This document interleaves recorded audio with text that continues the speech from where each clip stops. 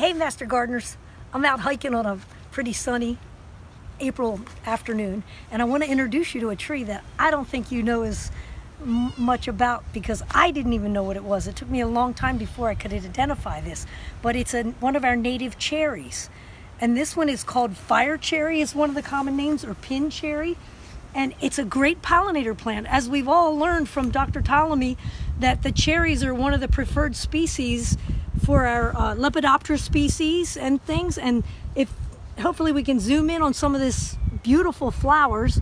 They've been in bloom now for 2 or 3 days. There's still some buds, so we got a couple more days yet to go. But it's covered with little flies just hovering all over it. Really sweet little flowers on this. I don't know what I don't know what smell I'd say.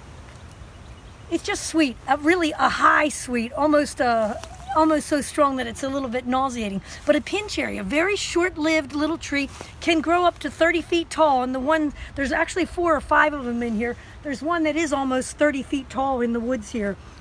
It looks just like your other prunus species, which are your other cherries. It gets that long tapering leaf with strong teeth on it, on the glands of the petioles. There's little glands on the petioles, so you'll see the typical characteristics. On this older bark, you don't see those horizontal lenticels. It's actually starting to flake in these old age trees. But this is a tree that is also called fire cherry, because supposedly whenever there's a forest fire, this is a first pioneer species that'll find its way in. And then as soon as the canopy grows over top of it, they give way.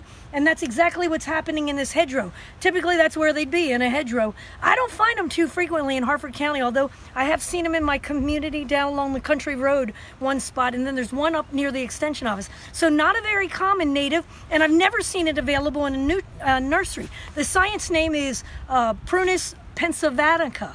So pensavatica, of course, obviously native. It likes mountainous regions typically, so obviously prefers the more hillier regions of Pennsylvania. But pretty cool little native that I wanted to show and share this sweet smelling little flower that the bugs and flies are loving today.